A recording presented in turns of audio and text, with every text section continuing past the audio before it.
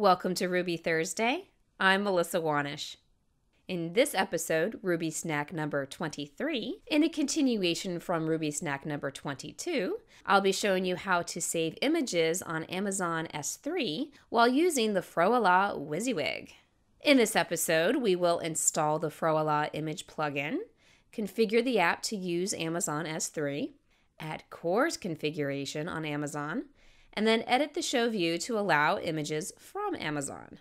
If you'd like to code along, you just need a Rails app created, Froala installed, and an AWS account. So if you don't have Froala installed, go ahead and check out Ruby Snack number 22, where I show you how to do that.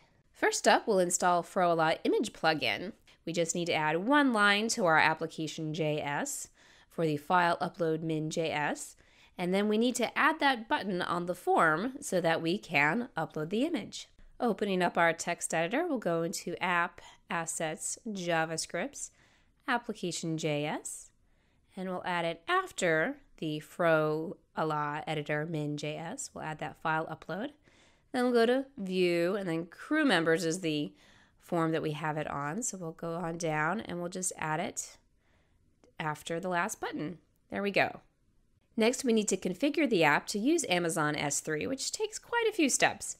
First up, we will add an initializer that will include our access key ID, our secret access key. You see we're using environmental variables. I'll be handling that with the Figaro gem. You can handle it however you like. Our bucket, and then we're going to say that it's a public read, and it will respond to uploads. Then we'll need to add a file called Amazon Signature. And I have here a link to the gist that I used when installing this on my app. Now we'll go ahead and add these new files. We'll go to Config, Initializers, and add a new file. And we'll save that as AWS config all caps. That will match our other files and what they're calling. And now we'll paste in the code that we need. Now we'll take a look at that gist. It's a module for the Amazon Signature. It has a lot of great stuff about connecting to Amazon and making sure you have a signature that Amazon will trust. So we'll copy that and then make a new file in lib. New file, and then save that as Amazon Signature .rb. And we'll paste in all that lovely, awesome information to create that data hash that Amazon will use. Now we need to include this in our controller for crew members. So we'll include the Amazon Signature and then define the hash as the Amazon Signature data hash. Now we need to set up the application to load all of the files in lib. They don't automatically do that in case lib is empty. So we need to add this line to the application RB. Back in our text editor, we'll open up controllers and then the crew members controller. And right under class crew members controller, we'll add include Amazon Signature.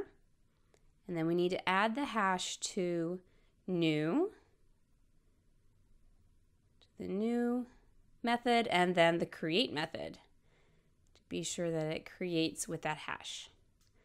And next we need to go to application RB, and we'll just scroll all the way down and add it at the bottom.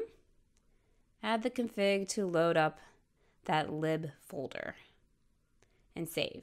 Now, if you are using Figaro in your app, if you've been following along with the different episodes, then we'll need to update our application YML with your AWS access key ID and secret access key. And then you'll need to add the gem Figaro to the gem file and bundle, because I didn't do that in the episode with Figaro. And so we need to now to make sure it runs in development as well as in production. Let's open up that application YML document in our config folder.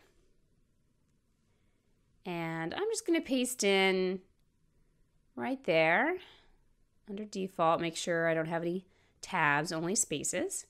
And then I'm going to add Figaro. You guys know how to bundle. Go ahead and bundle that up. Now back to some fun stuff of adding the JS to our form so that it will communicate with Amazon. So we're going to add this chunk of JS to our form view. Image upload to S3 is provided by the Froala plugin, and now we just need to fill out these other things. Be sure to get the region correct because otherwise that will definitely cause errors. Heading back to our crew member form, we simply want to make sure it's inside of the editable method, and we'll just paste that right in. Now that our app is configured to talk to Amazon, we need to tell Amazon that yes, indeed, we're allowed to see those images. So we need to add a CORS configuration. Now, CORS is cross-origin resource sharing, and according to Wikipedia, it is a mechanism that allows restricted resources, for example, fonts, and in our case, images, on a web page to be requested from another domain outside the domain from which the resource originated. So these images are going to live on Amazon, but we're going to be requesting them from somewhere else. So we need to have this definition so it will work. You can actually include several allowed origins. I'm just going to go with localhost for now, but you could have several lines: localhost, your staging site, and your production site. Go ahead and log into your Amazon account. I'm going to now add my bucket to my Amazon account. I'm going to call it Ruby Thursday Froala. And I like to use US standard. So I'm going to use that and then create. Remembering that these buckets need to be unique. Now let's look at the properties for this bucket. And then we go to permissions and then add CORS configuration.